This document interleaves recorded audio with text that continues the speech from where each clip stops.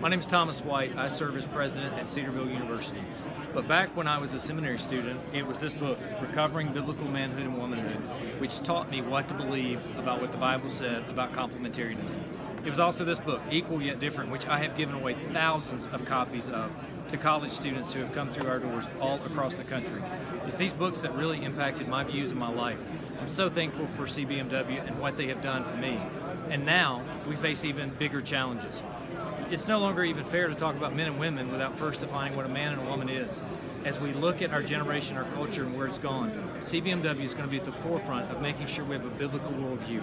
The Danvers Statement and the Nashville Statement provide biblical clarity for those who are seeking what to believe in a confused culture. That's why we at Cedarville University have had our trustees adopt these two statements as clarifying documents for us.